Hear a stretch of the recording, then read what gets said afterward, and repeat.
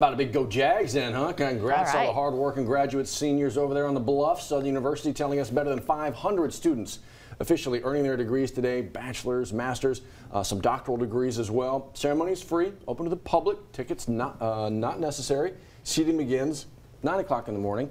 FG Clark Activity Center going to have free parking there. Graduation also streamed live on the website, the Facebook page, YouTube pages as well. So go Tigers, go Jags, go Bears. Yeah, Baton Rouge Community College has pinning ceremonies in order today. These are for students graduating from the school's Nursing and Allied Health Division. The pinning ceremony for Allied Health students starts at 10 this morning, followed by the pinning ceremony for nursing graduates at 1 o'clock. Both of the ceremonies will be held at BRCC's Mid-City campus in the Magnolia Theater. Students, family members, faculty, and staff all invited to celebrate this major accomplishment. Steve, we're celebrating on a pretty good weather day at that.